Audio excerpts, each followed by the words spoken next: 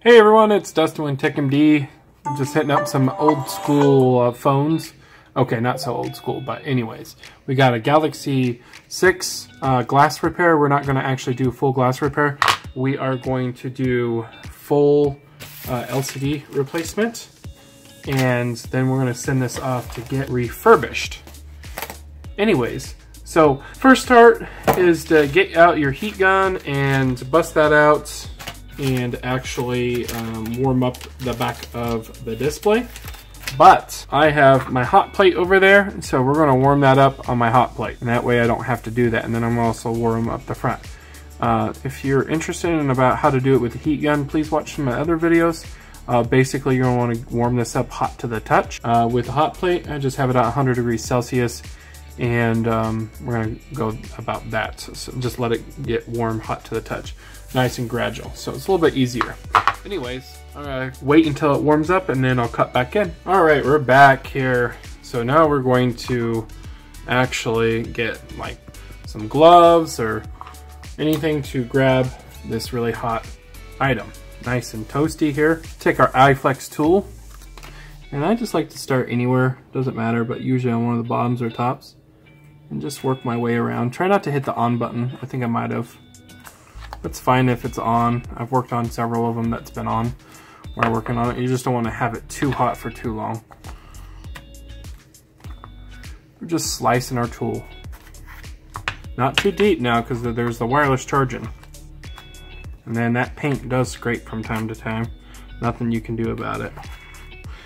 Unless you use a suction cup and all that jazz, but I never use suction cups. Okay, so now that we remove this off, any excess adhesive, go ahead and just take it off while it's hot. We're back. Pull that off. Looks like we got most of the adhesive off with one go, which is great. I'm going to set that aside and then remove any additional adhesive that's on the sides. Sometimes they like to hide little screws, as you can see there.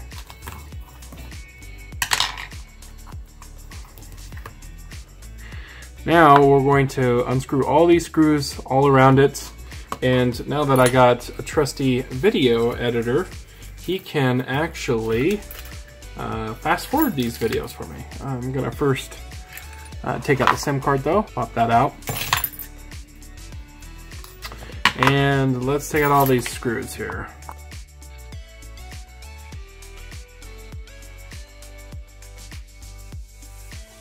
As you can see, I'm pulling it out with my finger. That will help grip the screw there.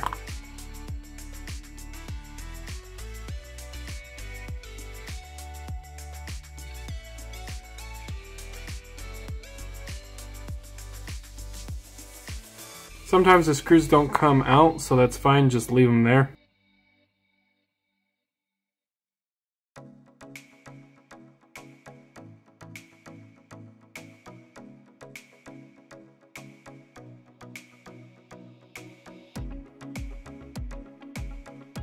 Okay, now that we got all the screws out, we're just going to literally take our finger right here and finger right there and push out. Okay, this screw I completely forgot about. Oops. Missed one. Sometimes you can miss them because they're hidden or just not paying attention. That should pop out just like that. And set that aside. We're going to pop out the battery with our fingernail, or you can actually use a plastic tool and pop this out. We're going to pop out the LCD cable, ear speaker cable, and button. And then let's get my tweezers out for these ones. They're antennas. My favorite. Just go right behind and pop up. And pop up. And then get underneath the motherboard and just twist away from the charge port, and that should pop right up. Then we can lift up the board, move away the cables, and boards out. Now we can warm up the unit for about 30 seconds, and we can pop out the battery. Just be careful not to bend it out too much, as you can potentially break your LCD, and you don't want to do that. Alright, so I got this little tool that I bought Mobile Phone Repair Tools JF-8555. So it's supposed to be a battery popper or opener. My first try using it, if not, use the triangles that comes in your iPro toolkit. So I'm going to attempt to use this here and see how well it works.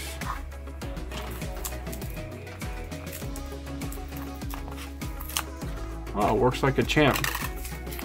I will see if I can find that for you guys and link that in the description down below so you guys can buy that on eBay. I bought 5 of them for I think 10 bucks or less. Okay, so the battery's out. Now this needs to go back on the heater. We're gonna warm it up. All right, it's warm, nice and hot to the touch. And so our next step is, if it's too hot, you're gonna grab something to protect your hands. For me, I'm fine. I'm actually gonna start right here. And what we're doing here is we're actually slicing right above that cable. And there's a spot right there too. And we're slicing right above this cable so we don't damage it. We're actually slicing it away from the adhesive. This is going to be helpful in actually separating this screen.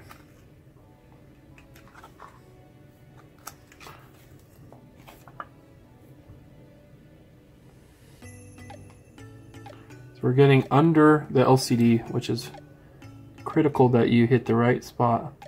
Hitting the wrong spot could definitely break the LCD and you ruin your chances of having a good screen. I don't have the greatest lighting here. It's really hard for me to even see it.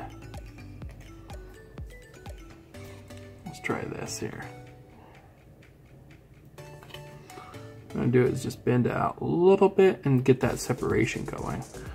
Hopefully you guys can see that. Just getting that separation going here.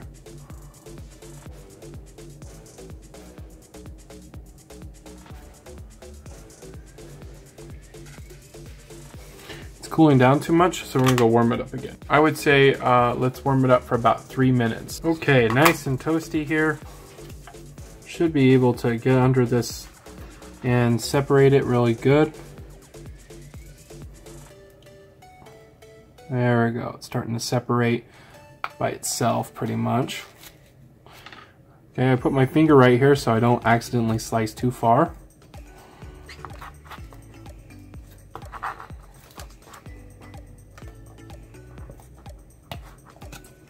And let's do it on this side here again.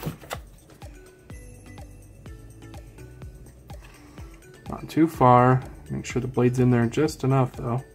And then we're gonna get under the screen there. And then just where the cable is where you put your finger. And we just twist. And that should come right up. Okay. Now this part, you just slice up here with your Iflex tool.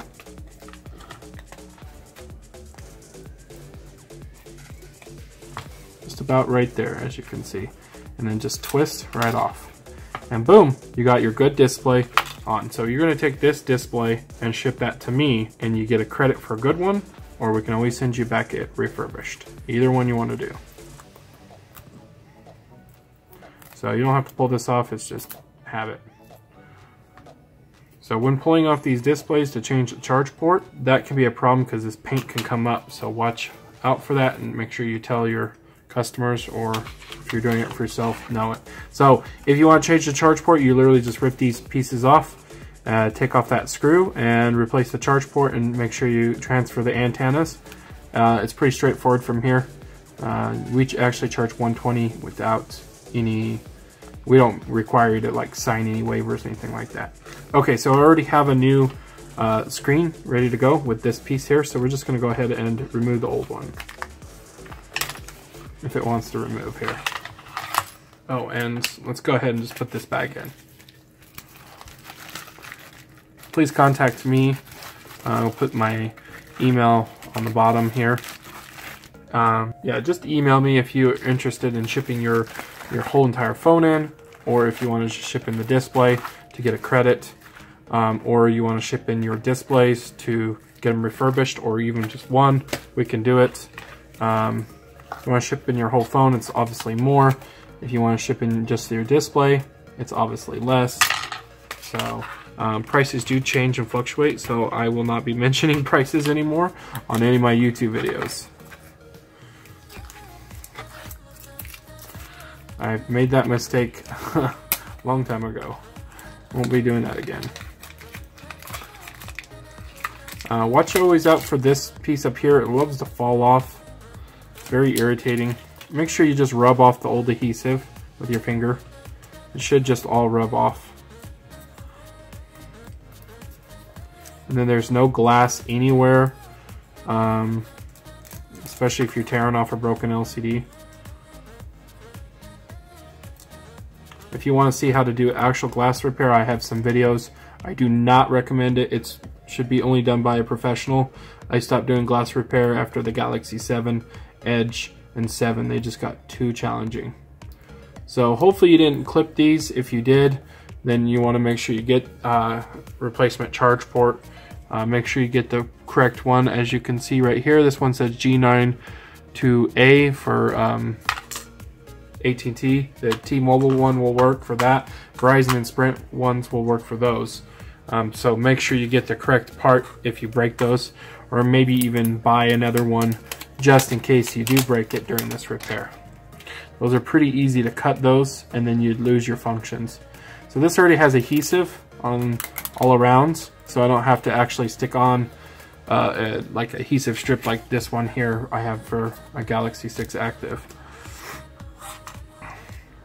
Alright, so we're going to actually stick this through the hole here and then connect it to the top, and then connect it on the home button right perfectly on there, and then push it down and we should be all connected. Now if you wanted to test this out before installing, I will show you how to test a display before installing. Okay, so basically what you're going to do here is we're going to lift up this cable and plug this in. You got to kind of feel this one out.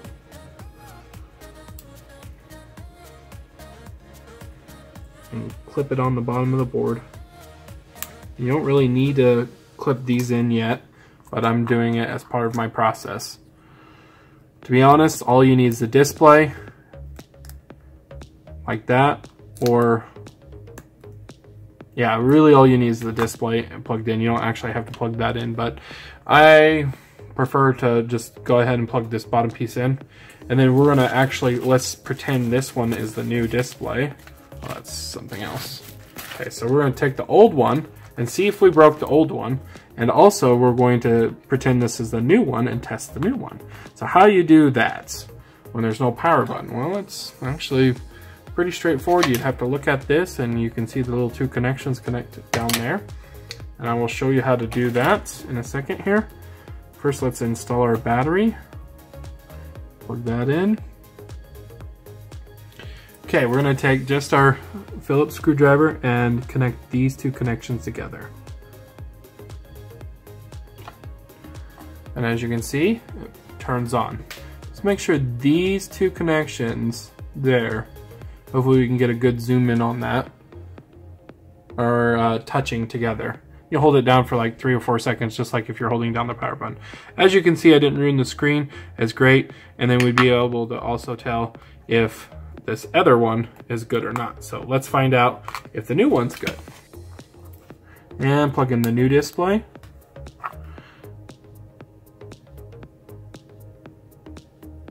About 4 or 5 seconds. And then look at that. It's working. And then we can check these buttons and make sure the touch works and all that stuff. As you can see, my stuff is all OEM original. It looks really good. There's a lot of fake ones out there that don't have the original glass on there, and it makes it easier to break. So make sure you get original. If you have trouble getting original screens, I don't know about getting original screens on eBay or not, but you can maybe possibly find original on eBay. If not, I can get you some original displays.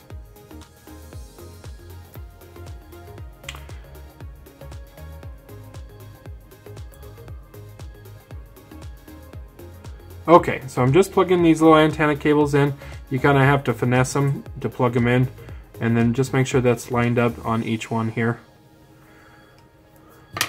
Okay, so this charge port goes into there, and we're going to slide that in first. Push in, and clip, and press down and in at the same time. There you go. So now we're sitting flush. Everything should be starting to want to clip in. And we are going to screw in all the screws.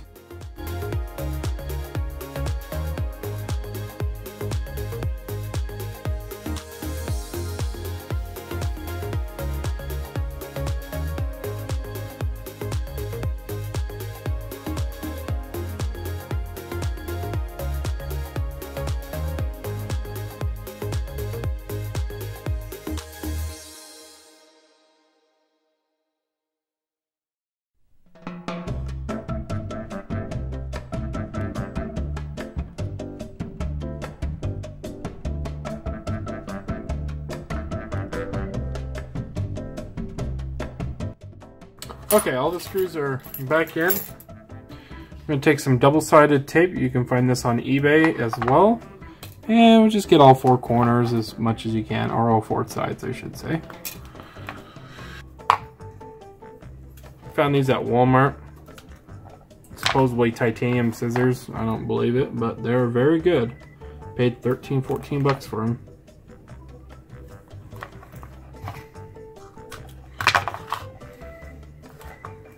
They remain sharp for quite some time.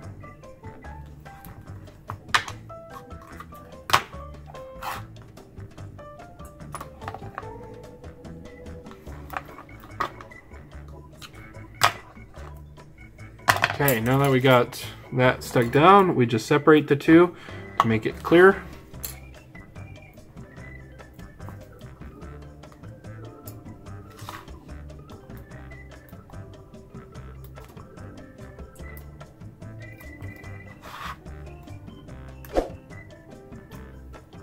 And then we're going to get our back glass and start up here.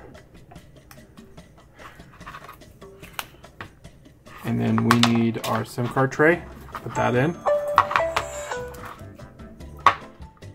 And here we go. Make sure you squeeze that in to get that in. And we got a brand new screen on there, ready to go. Easy peasy, guys. If you have any questions, comment, like, subscribe down below. More videos coming. Fast and Furious. Thanks, guys.